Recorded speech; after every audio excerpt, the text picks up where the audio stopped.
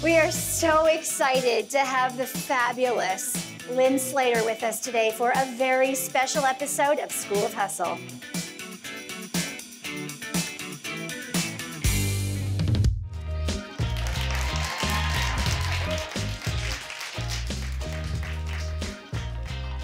Lyn, thank you for being here. Oh, thanks for having me. And thank you all for showing up. What a beautiful room tonight. This is going to be a lot of fun. We have a lot of fun ahead. I think that it's probably most appropriate to start by asking you about what you're wearing. You look beautiful when you walked in. You're so stunning and so elegant. I love your shoes. Could you tell us a little bit about what you're wearing tonight and what it means to you? I wanted to be comfortable so I could enjoy myself, and I am a little obsessed with pajama looks, but this is amping that up, and it's from Stina Goya, and I'm wearing Chloe shoes and a bag, and let me remember, vintage earrings.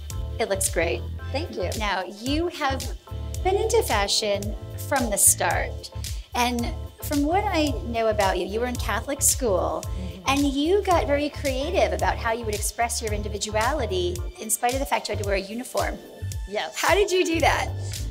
Well, I think that's a big part of my story, which is starting with sort of a small box and being creative in a box. And so we were not allowed to have any accessories, no jewelry. We were all supposed to look the same, no makeup. But we were allowed to have religious medals and rosaries and things like that. So I used them as accessories.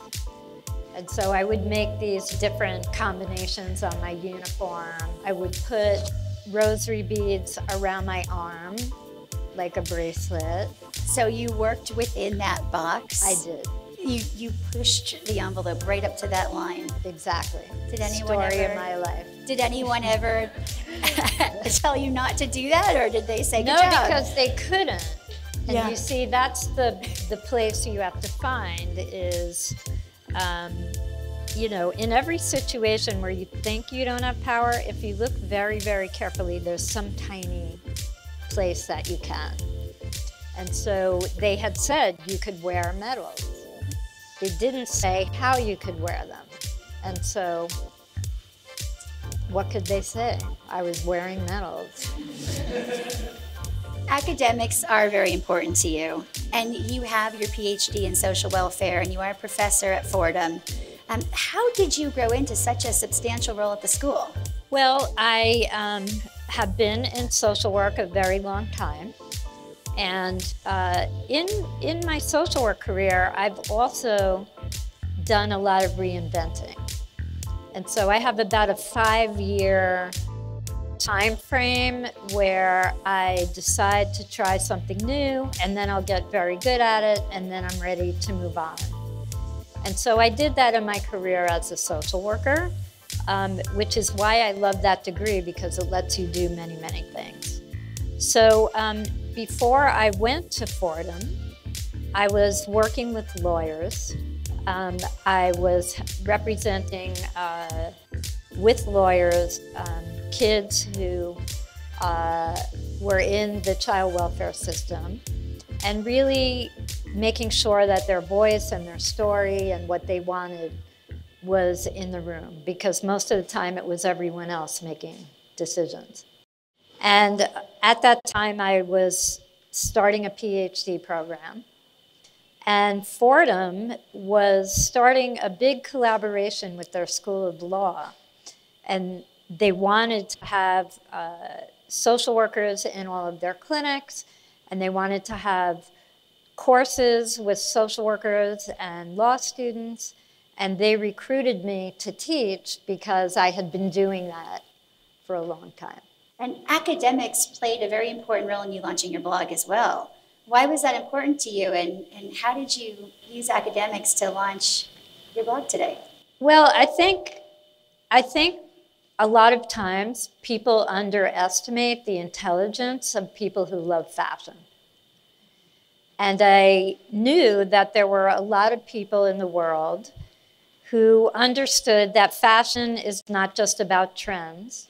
Fashion has been part of social movements.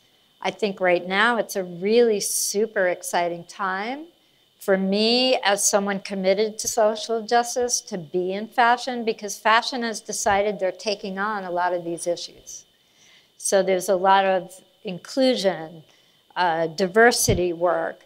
There's a lot of looking at sustainability and fair wages and human rights.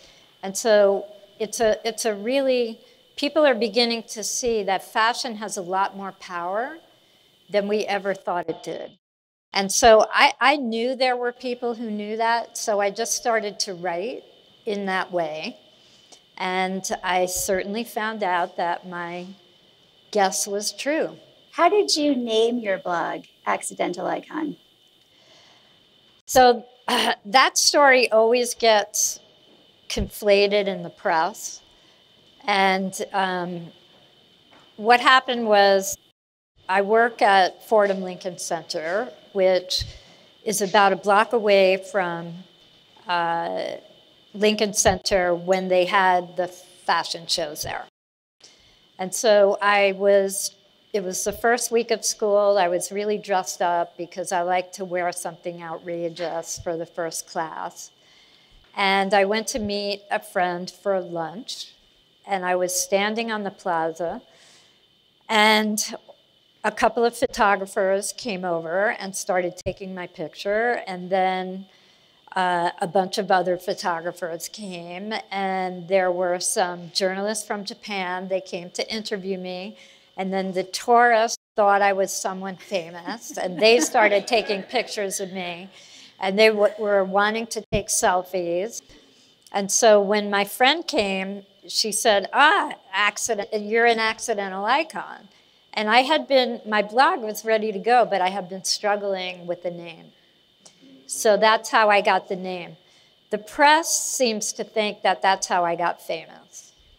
And so for the purpose of School of Hustle, I want to say that that was how I named my blog. And it took really hard work every day, really working on social media, producing good content, just working like 10 hours a day to get at the point where I became well known.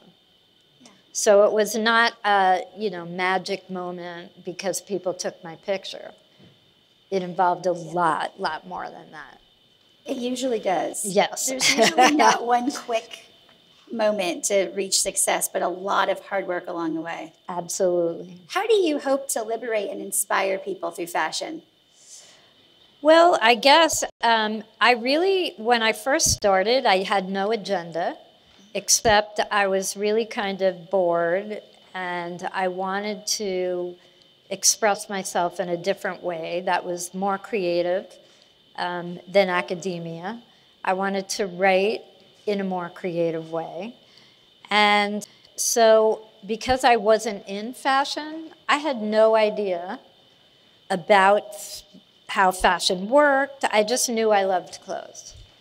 And a lot of people had told me all throughout my life, but even more recently, that I should start a blog. You have great style. And so I just started taking pictures, writing about an article of clothing or a designer, and pretty soon I got noticed, and that's how it happened. So I think what has ended up happening, which wasn't intended, is that I have perhaps given people a different way to think about what it means to get older. And on Instagram, interestingly, the majority of my followers are 25 to 45. And when I speak with 25-year-olds, it's interesting. They say that they're not thinking, oh, I'm going to be 26. That's great. They're thinking, oh my God, I'm going to be 30. I'm getting old. I haven't done this. I haven't done that. I haven't done this.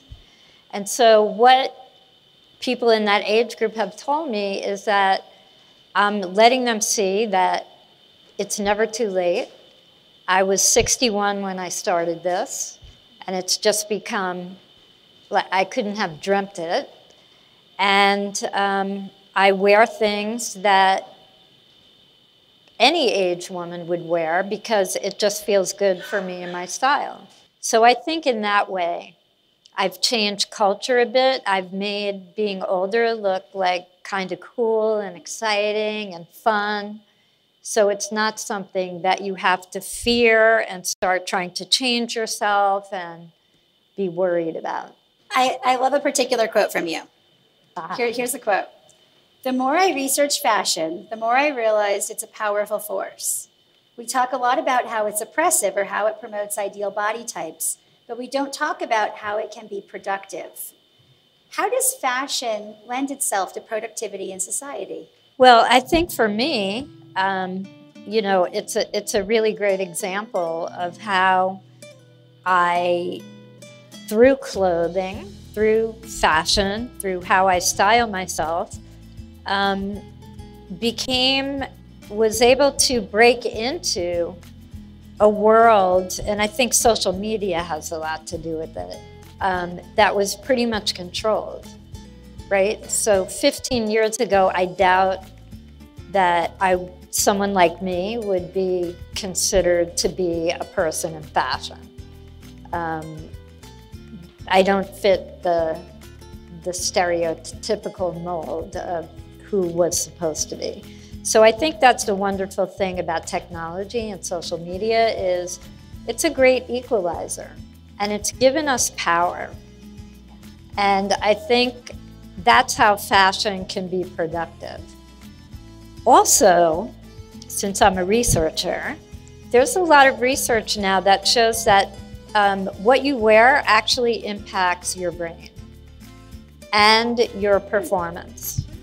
And so there's been studies that have been done repeatedly with the same outcome, where they take two different groups of subjects, and they all are tested, so they're equivalent in their performance levels. And they'll give them a blazer, and they'll tell one group that it's from Prada, and the other group that it's from H&M. And the one who thinks it's from Prada will always perform higher. And they've done similar experiences with white coats. They tell one group that they're a painter and one group that they're doctors, and the ones that think the coat is a doctor's coat perform higher.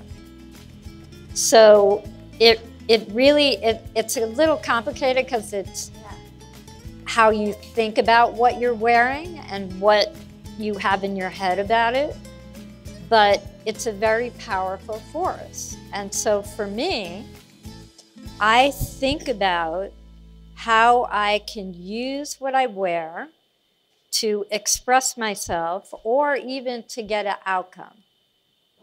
And so I'll think about, okay, what do I have to do today? What do I want to happen? Who do I have to meet? What do I want them to think when they look at me? And then I very purposefully get dressed. And so when your styling and your fashion comes from inside of you, instead of outside, you begin to have more power. And right now, it's okay to be different. It's getting more and more okay to be different. And I think we should all be controlling how we want to be represented. And so for me, I'm controlling how I want to be represented as an older woman, because the way that society thinks of older women is not okay with me. And so I'm not having it.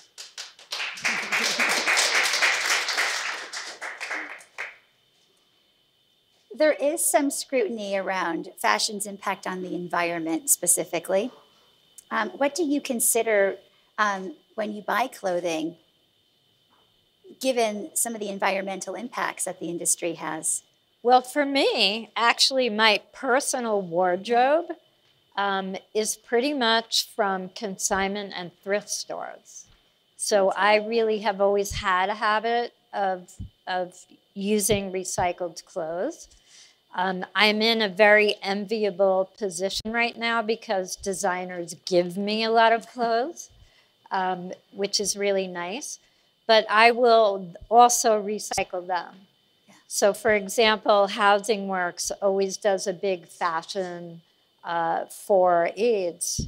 And this year I gave them my closet. So I gave a lot of clothes that I had gotten from designers for that kind of thing. Yeah. I think a lot of brands are starting to realize that they have to do something. Mm-hmm. I think there are some brands that have been doing it really well. And so I think being thoughtful about what you buy, being creative with how you style yourself and reusing things. Like I do, if people look at my Instagram, I don't care, I'll wear the same thing that I wore in other posts because I love it. And so I might wear it a different way, but you'll see a lot of repeating of my personal clothes. And so that's how I think about it. What is the difference between thinking and talking about fashion versus consuming fashion? Well, I think it's just that, right? Yeah. That you're not just buying it, but that you are, that you know who you are. And so when you're going to get something, that it is advancing who you are. Mm-hmm. So a lot of people say, oh, I'm going to this event, what should I wear, etc. I cannot tell anyone else what to wear. I don't give style advice because my belief is that style is intensely personal and that it should convey who you are. And so I'll say to women instead, and sometimes men, and I understand later a dog, to think of maybe 3 words that describe them, their essence. And then to take a look at the clothes that they have, take an article of clothing and say, does that convey that? And if it doesn't, then you can recycle it. But if you have that in your mind, you're being a much more thoughtful consumer, and you'll find that you may buy a lot of less things, but they're going to be more special. We talked about social media earlier, but I'd like to ask you about how we can think about when we're posting in social media. You know, right. we love to post our clothes and things across Instagram and that space. Right. How can we use social to raise people up and not bring people down? Well, I think I have been very fortunate because I pretty much just show people my everyday life. I'm not in Bali. Pretty much Calvin and I are on New York City streets. That's where we're shooting. And actually, I got a wonderful comment on Instagram yesterday, and I made a screenshot because it meant a lot to me. The woman said, thank you for what you're doing, and thank you for doing it in a way that you're not making other women feel bad about themselves. Yeah. And so I do think about that. And what I mean, look, people get what they see. I have gray hair, I have wrinkles, that's who I am. I'm fine with it. Calvin is a film photographer, and he's graciously agreed to get a digital camera to help me. But the consequence of that is he does not know Photoshop. No Photoshop on his computer. So all of the pictures on my Instagram that aren't taken by professionals, that are taken by Calvin, have no retouch, nothing. And so I think people see that. They see me and they say, oh, I could kind of be like that. I'm not so out of the orbit of the real world that I can't maybe inspire people to think about their own kind of ordinary life in a more special way. With regard to negative feedback that you might pick up, I know that you get a ton of positive feedback, but there's always those trolls out there who say what they're going to say. How do you address that negative feedback? Do you do that yourself? Do you lean into your community? How do you handle that? Well, again, one of the things that has helped me a lot is I've had a career as a social worker. I've had a career as a professor. And so I know how to set limits, and I know how to deal with unpleasantness. And again, I'm very blessed because overwhelmingly my comments are positive, particularly on Instagram. Mm-hmm. I don't like Facebook because people, for some reason, seem to be freer on Facebook. And so I really didn't pay attention to my Facebook for a while. And then one day I looked at it. It was after some BuzzFeed video, and I had like 100,000 followers on it, or new followers. So I said, let me look at it. And the thing that was sad to me was, it was these judgmental, negative comments from other women. And so I was about to just shut the page down because I do most of my stuff on my blog and on my Instagram. But I said, let me see if I could turn this around. And I've done a lot of group work before in my career, and I've had to deal with bullies and a lot of people in different scapegoats and all different roles in the group. So I basically set a manifesto about how people were going to behave on the page. I said, I'm going to be transparent with you. If your comments are judgmental, I'm deleting them. I shared research about the positive and negative impact of social media on women. And if you look at it, it's 50-50. It could be bad or it could be good. And so for me, I basically said, this is my page. I'm responsible for it. And I'm not going to have it be a place where any woman is going to feel bad. And so I want women to take risks. I want to encourage them because Facebook is generally my older group of followers. A lot of women who lost themselves during career and raising families, and now they're like, what happened to me? And I need to get back, or they're hearing things like from their children, oh, don't wear that. You're too old for that. And they want to wear what they want to wear. So it took a long time, not that long, but it took a lot of hard work because I had to be in there monitoring all the time. And then finally, the culture changed, and all of the people on the page start addressing any negative comment. Mm-hmm. And now I always ask them questions, like I'll say things like, I'm the boss of my style and I'm the boss of my life. How are you the boss of your life? And they put up these pictures and they're doing all these wonderful things. So I think it's if you take control over it. But a lot of people just put it out and they don't. Right. But I found that you can change a culture of it if you want to. I'm learning so much, and I feel so inspired listening to you. Thank you. You know, on the flip side of negative feedback comes a lot of positive feedback. And it can be hard to handle a lot of positive feedback too. I mean, it can be overwhelming, right? And you can potentially even lose humility or become a different person and let it get to your head. So how do you think about handling all the positive feedback that you're getting? Well, I'm going to be 100% honest that I still find what has happened to me completely unbelievable.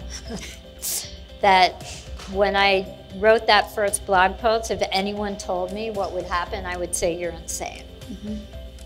So I think because it still remains so unbelievable that it is easier to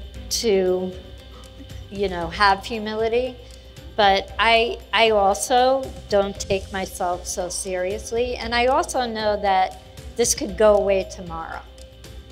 And so I just am in the moment and I enjoy it. And I try to remember when I first started how many people were amazingly kind to me. And that's my mantra, is be kind. So I try to respond to emails and stay engaged with my followers, because I do know 100% that if it wasn't for them, I wouldn't be sitting in this chair.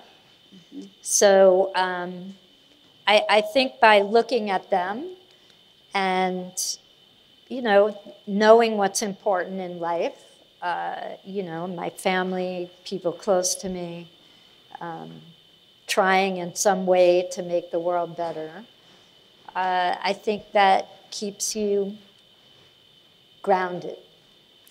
And what is one issue in today's world that is top of mind for you, and why? That's a good question.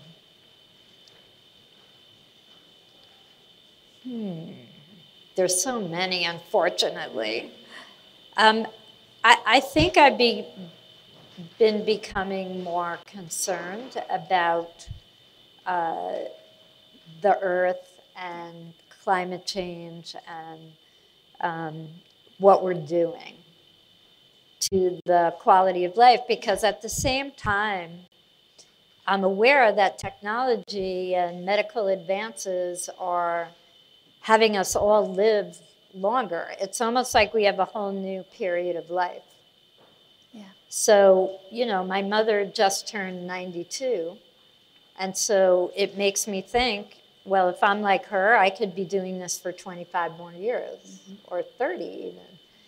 And then I think of my granddaughter, and I think, if we keep on doing what we're doing, what is the environment going to be like for her? And so I've been becoming more concerned about that issue, and looking at how fashion is contributing and what they can do differently. And probably I'm going to be spending more time around that issue moving forward. Yeah, that's an important issue to me too. We have been very serious, and we have really talked about some very important issues and gotten so much inspiration and advice. And now this is the part where we spice things up a little bit and play one of my favorite games called Hustle Time. So, the spirit of the game is that we set a timer for 60 seconds.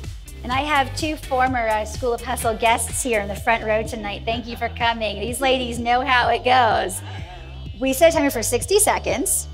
And the idea is that you say the first answer that comes to mind. Jonathan, we have 60 seconds on the clock. Okay. 3, 2, 1, go. Beer or wine? Neither. Favorite part of a s'more? Chocolate. Top quality you look for in an employee? Creativity. Camping or glamping? Camping. Finish this sentence. When I dance, I look like. When I dance, I look like a disco queen. New York City tourists, help with directions or keep on your own way. Help with directions. If you could have a superpower, what would it be? Fly. The best chocolate in the world comes from blank. Belgium. King size or fun size? King size. Would you rather fly or talk to animals? Fly. Favorite holiday? Christmas. Instagram or Twitter? Instagram. Binge watch, watch weekly. Binge watch or watch weekly? Oh, binge. Me too. But can I just for good measure ask this next one? Your go-to outfit.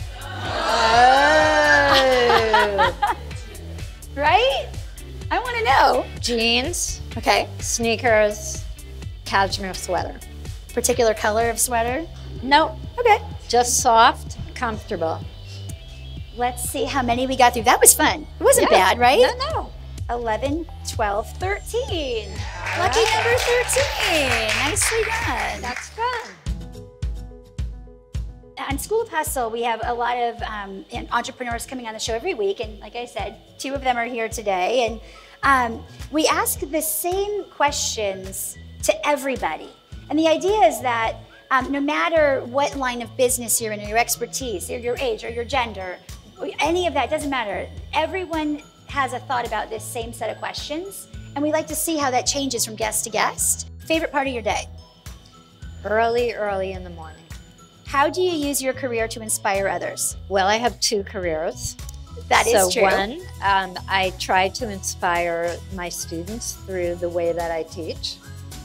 And I try to inspire my followers by what I write and how I get dressed. Ever felt like walking away? No. One thing you still need to learn. How to take selfies. I'm really bad at it. What do you want people to learn from you? That being yourself as you are is absolutely enough. What's next for you? Good question. I guess I can't say the answer to that because I just don't know what can possibly happen. So I'm just going to be open. Who inspires you? My mother, my daughter, and my granddaughter. Who challenges you? My granddaughter. Well, we also let everyone know in social that you were coming tonight, and you did too. Thank you so much for putting that out in your network. I wanted everybody out there to have a chance to ask you something, and watch, of course, we're going to have the final video out later this summer. And people were very excited to send questions, and I pulled a few of my favorites. Okay. And again, you can keep these short if you'd like to move on through. I have 6, okay? So the first question is, every look you share looks fabulous on you. What is your favorite personal look? Well, I don't have a favorite. That's the whole point, right? Yep. So that I am always experimenting and changing, so. Where is a place to shop for good quality clothing while on a budget? Beacon's Closet, consignment stores. Who is your favorite writer? Oh, that's hard because I have so many favorite. Mary Gateskill. You are a fashion icon.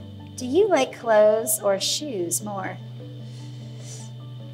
Well, based on the fact that I have a mountain of shoe boxes that was like a big avalanche the other day, I have to say shoes. What things deep down are you moved by? Very simple things, actually, like the way that the light falls on someone's face. Just small things inspire me. And what is your favorite phrase?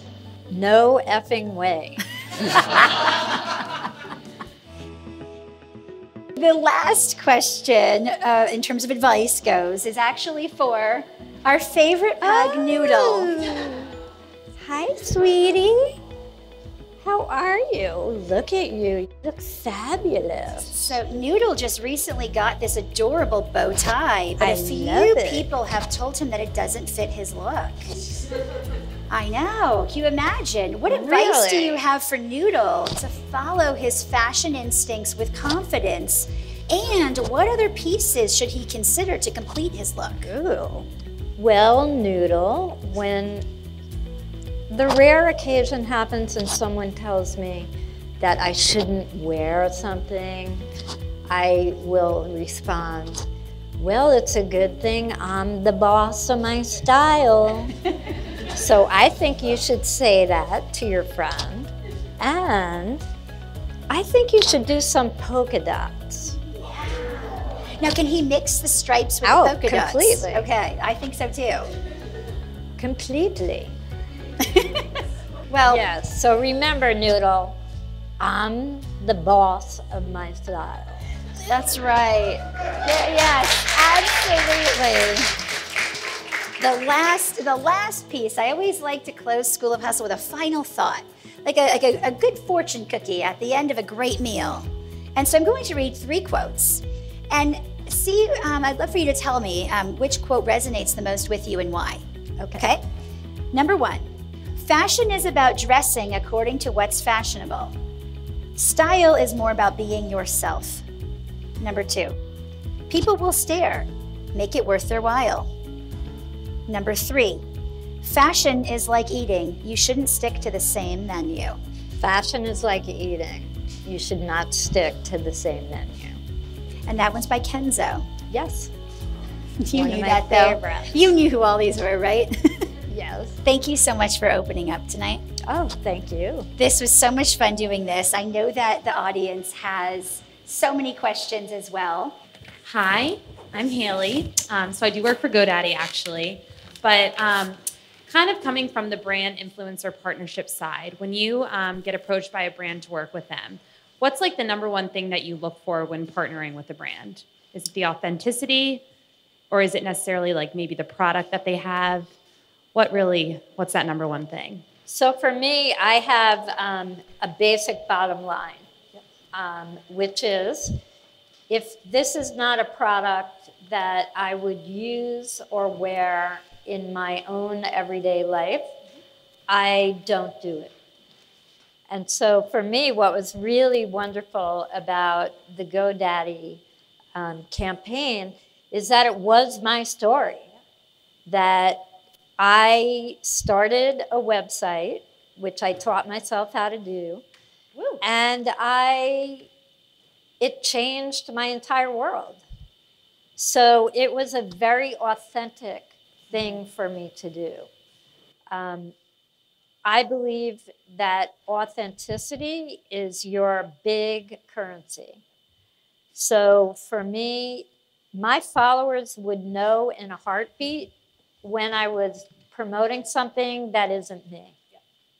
And so that really is my bottom line. I've also been taking a stand and not doing, trying to avoid products that are not inclusive, that are targeting a specific group, like over 60.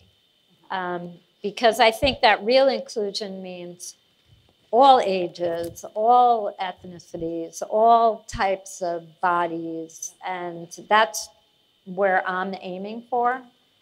So I think I do research brands.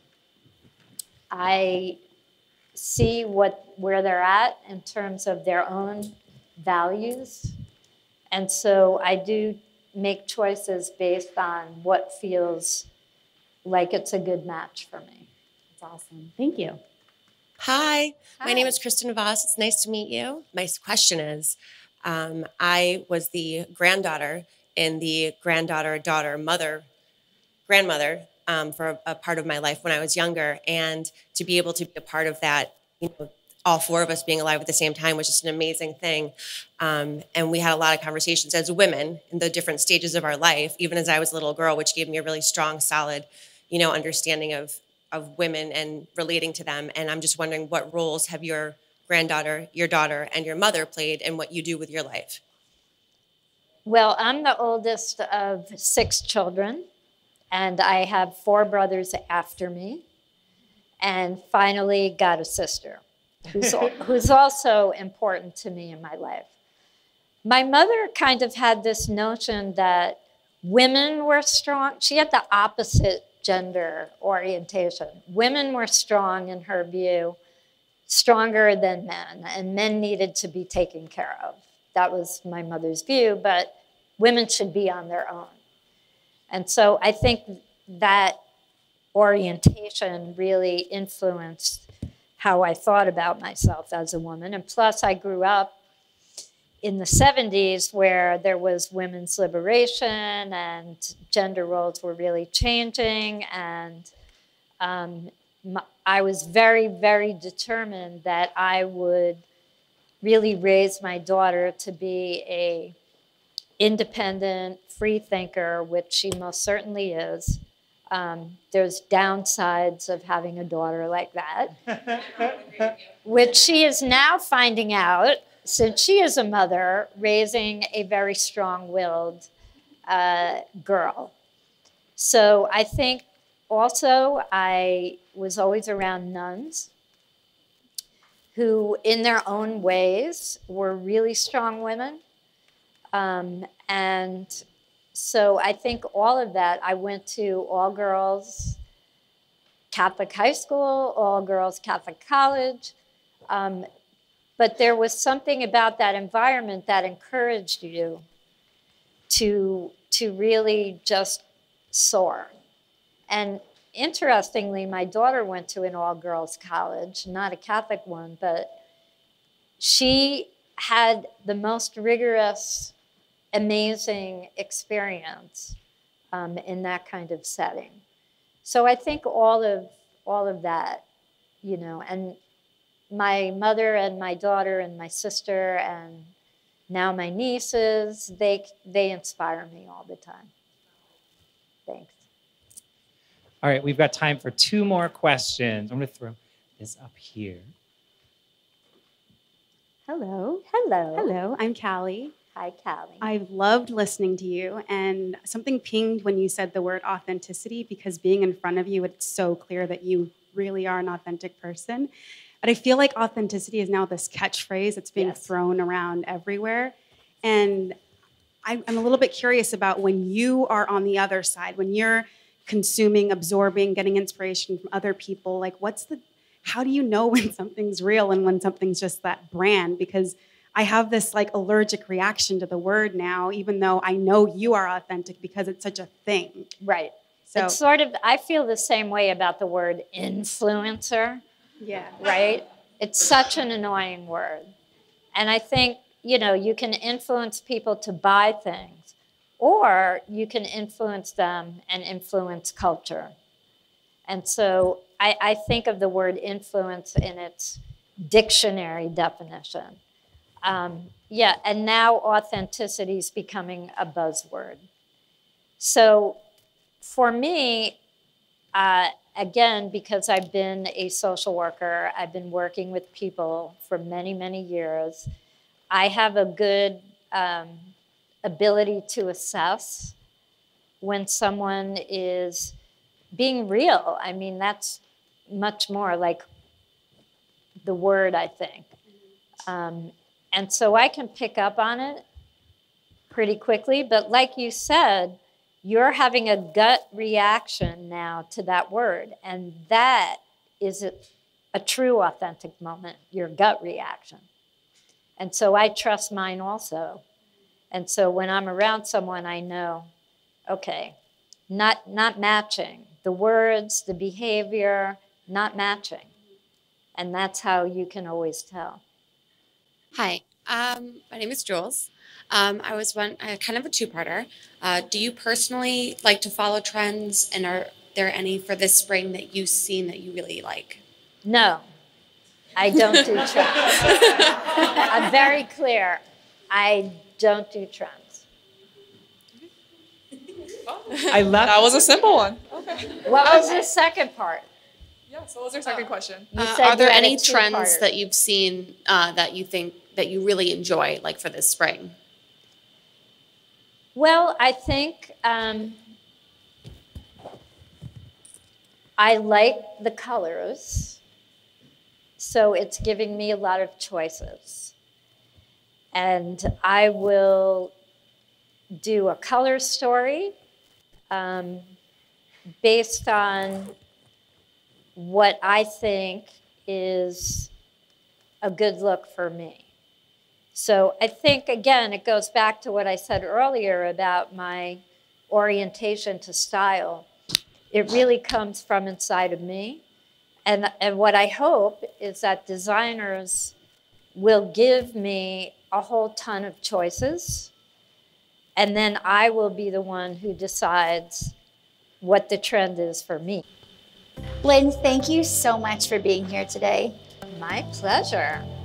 I really enjoyed our conversation. And I know that everybody out here did too. I'm sure, yes. Remember, we are bringing School of Hustle out every week with fabulous entrepreneurs and inspirational stories every week on GoDaddy Social. So follow GoDaddy and we'll see you soon. Bye.